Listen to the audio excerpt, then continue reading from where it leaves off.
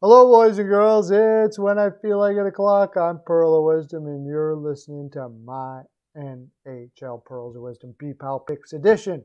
See my hands going all crazy? Yeah. Okay. I'm going to get right into picks here right away. I'm not doing the quick pick thing anymore. We're going to go a little different here. I'm going to do the picks in a little bit of in-depthness. And then we're going to talk about the games from last night. One in particular that I want to talk about. I'm not a conspiracy theorist. And as soon as somebody says that, you know what they're going to do, right? I'm going to tell you about a conspiracy possibility. We'll be looking at that in the games then. Look at that. I still got this on my head. What the heck am I doing? I don't need that. Not at all. I just look foolish. More foolish than normal. Okay. Yeah. We did really well. Let's go right. First of all, we lubed up the Pearls of Wisdom Perlocopter, so we can send you a Pearls of Wisdom necklace. I got a letter from Leanna Hope from somewhere in California. I can't remember. Anyways, asking if she can purchase her own Pearls of Wisdom necklace because she has a baby shower to go to. And I was like, yes, you can. You just go to anything where things are sold and then ask for their pearl necklace section. And then they'll send you there and you go purchase one there. So thanks for the letter, by the way. Love your letters. Send them. Guido goes down and gets them in the mailroom every morning. And we dance. We do Pearl dance like that around the table, the letter table, and then we read the letters. So you do that. Okay, let's look at our picks. All right. Columbus versus Florida. I gotta take Florida Panthers here. Columbus Blue Jackets just look like poop. They pretty much mailed it in now. They see the writing on the wall. They're not going to make the playoffs. I don't know if Lion is going to be back with the team. It doesn't look like it, and I think that might be part of the problem. There's just been so much change with this team, and a lot of drama. It'd be interesting to see if Tortorella's back. I don't know. It's really difficult to say. But Florida should be able to capitalize on all of these issues pretty well. It looks like Bobrovsky will be in net, and hopefully Korpisalo. If so, I'm looking at the over here. Tampa Bay versus Carolina. I'm taking Carolina, and Tampa Bay can kiss my butt. Tired of that team. I'm tired of them. They look terrible. They look absolutely terrible. Taking Carolina on the money line for this juice against this Tampa Bay team that's losing to Detroit and everybody else, and like they don't even look angry about it. It's getting close to playoff time, Mr. Tampa Bay. You know, Perlos have spanking is probably near or right around the corner for you. You're gonna need it, I think, because if they're playing like this come playoff time, they ain't going nowhere. I'm taking Carolina. It doesn't matter who's net. Detroit versus Dallas. I'm hoping they put Bernier in here. If Detroit puts Bernier in, I'm gonna go Detroit puck line. I just like the juice on this. The odds makers are completely, what the heck am I doing? Spread. Completely missing out on the fact that Detroit is playing a lot better in the second half. And 177, you can get it on Bodog or Intertops. By the way, you should get all these apps. 180 at Pinnacle for a puck line against Dallas. I like it. I like the way Dallas is playing. If Ottinger and Bernier are in, this will be a tight game, I think. And I think it'll be under. So under 5.5 total. Yeah, under 5.5 on that. Oh. Lost it for a second. Okay. Um, this is a back-to-back, by the way. It was a big Columbus in Florida. It was the beginning of a back-to-back. Chicago versus Nashville. I'm leaning Chicago here. Very tight game. The thing that scares me about Chicago is they can get outplayed and still win because they have so many high percentage scorers. DeBrincat and Kurashev and Kane in a lot of ways. They just have guys that can score from anywhere. Quite a few of them. Even Pius Suter has been doing that a lot. I'm probably missing some. I know I am. I know they have more guys like that. Kurashev. Anyways, it doesn't matter. That's what scares me about him. And with Duchesne back for Nashville, I don't think that really improves them all that much. In fact, it might even be a minus. The guy seems to have an attitude problem. And O'Brien on Sirius Radio actually brought this up one time. He played for them in Colorado. And he nicely said on the broadcast that he had to talk to them a couple times about being such a negative Nancy. So, there you go. Anyways, I'm going to go Nashville money line and probably the under if it's Lankinen and Saros. Arizona and Minnesota. I have a funny feeling about Arizona here, and I don't know why. Maybe just the late night that I'm at right now. But for some reason, I like Arizona here. One of the reasons is Kemper is in that. I can't really explain it. You know, there's sometimes where you just don't know. It's a gut. Now, we'll talk about guts here and what happened last night on the 18th, 17th, 18th, 19th is tomorrow. But I'm going to go gut. On my gut says Arizona. Maybe puck line at 155. Be a wimp. Puck line it. I just have a feeling they're going to play well there. Calgary versus Ottawa. Ottawa just flew from the East 2 days ago.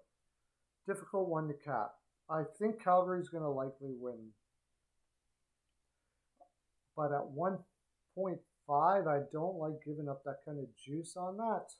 But you got to go with who you think is going to win. And I think it's going to be Calgary here. Ottawa is strong. They'll probably keep it close. Man, you might want to PL that. Probably getting a much better 174 for a could be tired Ottawa team. Calgary looks like they're playing for each other now, though. Tough one. Very tough game. Calgary, ML, and under 6. Montreal versus Edmonton. I'm going to take Edmonton. Montreal is at the same situation as Ottawa, but they're also on 4 games in 6 nights. I'm going Edmonton money line and under 6.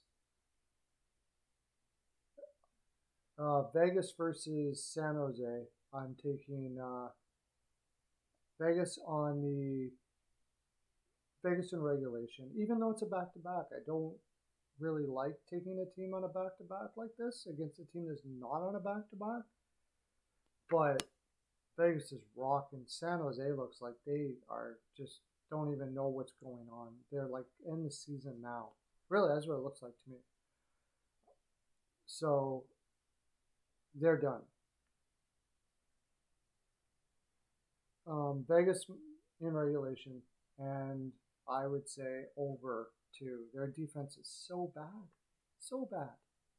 You're going to have like several, probably 3 or 4 sessions, I would say, over golf season at Pearl's house, Spank in San Jose. So I'll be sending Melissa and Hernandez, both Perlocopters, over to pick you up and send you over there because you are going to need it big time. Terrible, terrible season for San Jose Sharks. Okay, for you there's your picks.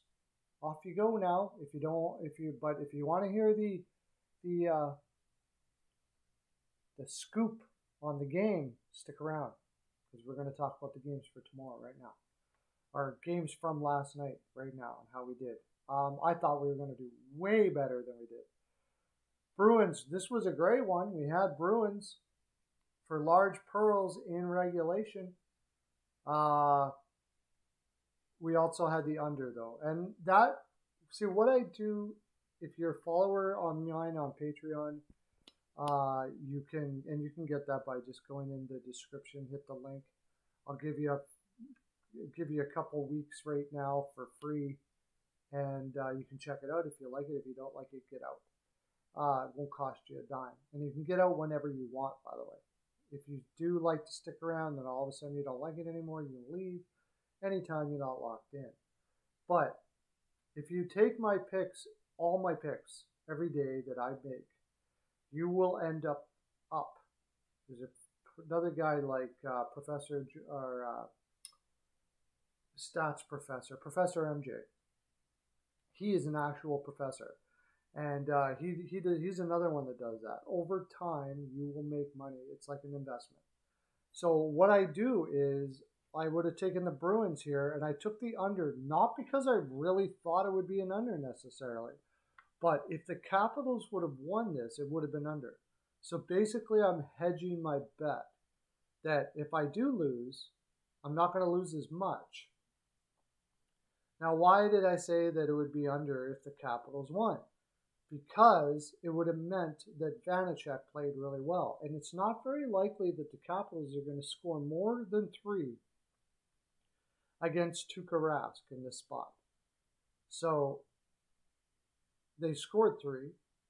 If Vanacek plays really well, they might win 3-2, and I'm hedging my bet. And now I lost on the bigger bet of the Bruins, but I got some back on the smaller bet on the under. See what I mean? So that's what I do there. I should have did that here, but I just had it was a really good spot for the Devils, although I wasn't very confident about it. But the Rangers would have had Georgiev in. You've got a huge revenge factor. This is the Devils' last chance to take a win from the Rangers. It would have been 4 or 5 in a row they lost to the Rangers. I figured they're going to play super hard in this one and possibly take it. So I took the Devils it was really good odds to in a really good spot. But for small, I didn't put much on it. And we lost it. And we also had the under. And the under, don't ask me. Sometimes you just do stupid stuff. It was a stupid bet. Stupid bet. Very unlikely it was going to be under. I don't know what I was thinking. Because Blackwood was in net. I don't know. It was a bad move. It was a bad bet. But anyways, sometimes we do that, right? The Devils came back, made it look good for a bit, but it didn't work out. Here's one where it ticks me off, where I had Sabres in my gut, but I couldn't freaking let go. I couldn't pull the trigger on it, especially when Tarkovsky was put in net again. I talked about it in the analysis I do for my Patreon. I give you an analysis on every game every morning. I sit there and I print them all out. And it's just, it's not really statistical. It just gives my reasons for why I'm making the bet. And I said if Tarkovsky was in, I liked the under. But I bet the under, but it was 6, so it was a push. I ended up going Penguins large pearls, though. I couldn't get it. I just thought I couldn't get the Sabres out of me. So I ended up losing 3 units on that. Golden Knights versus the Ducks. We had Golden Knights for big. I liked them a lot. So it made back some of our money on that one. We also had the under, and that was basically based on the idea that Gibson would stop pucks like crazy. He can do that, and they could actually win. So on the 20% chance that the Ducks win this game, I hedged my bet on the under, because if they win, it's probably almost assuredly going to be under. But we got the over in a big way. Islanders, I got greedy and I took the inner egg on this one. I do know why I did. The Islanders should have won this game much more better than, nobody deserved to win this game. This was bad on both teams. Did not play good. It was boring to watch. It was a bad game to watch. It really was. And I was surprised. I thought the Islanders would come out gunning here, but they look terrible. Ever since they made that trade for Palmieri and Zajac, they haven't looked right. And I should have thought about that maybe when I made the bet, because I also took the over. I lost 4 units on this, 4 pearls. And then this one killed me. No, it didn't. It didn't kill me, actually. It broke even on it. But this is the one I was talking about. Okay. Miller, I'm sure you know from Vancouver, center of the Vancouver Canucks, comes out and says that they're not ready. He doesn't think the league should make him play, in so many words.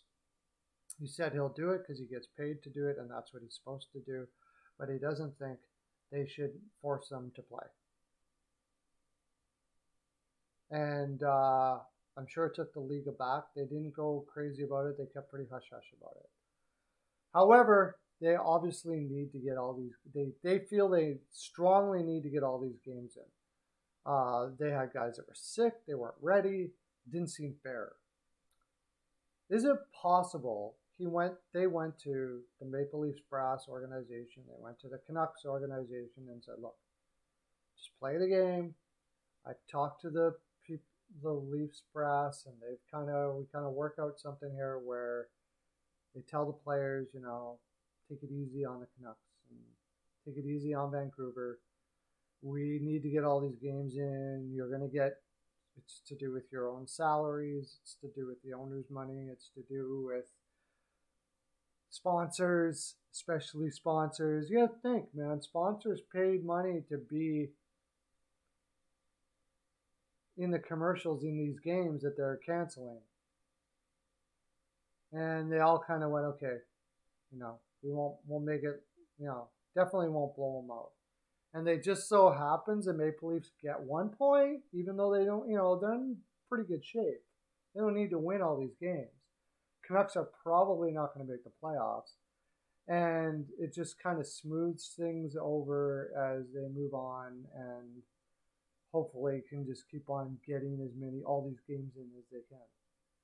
As I'm saying it, I'm not believing it at the same time, but something in me thinks it's possible because it looked like it. They were shooting right at Holtby the whole time. Tell me in the comment section if you think this sort of kind of thing could happen. I don't know. I have a funny feeling about it. Holtby is in net. Holtby. The Holtby that can't stop pucks for, come on. How the heck? I don't know. Bookies are happy. But the reason why I broke even is because I had the Leafs over 0.5 in the first period for bigger pearls than, or the same pearls as the puck line. So, and then a small on the under. So, whatever. Broke kind of even. I'm down for the day. And looked like a great day that turned out not to be a great day. Don't you hate it when that happens? All right. Tomorrow, join me tomorrow. I'll do this all over again. Also, if you want to talk about this on my show, I do a show from 3 to 5. The NHL Pearl of Wisdom show. 3 to 5 Eastern. 5 days a week. Also, I do these picks 5 days a week. You wouldn't have got the picks that I did yesterday because I didn't do them on video. Only if you're a patron member, which again, I'll put in the description, and you can join and you can get all those picks too. Tell me in the comment section, what do you think about what I said about that Vancouver Leafs game, if I'm just nuts or whatever. And have a great day, everybody. Lots of love to you. Okay, bye.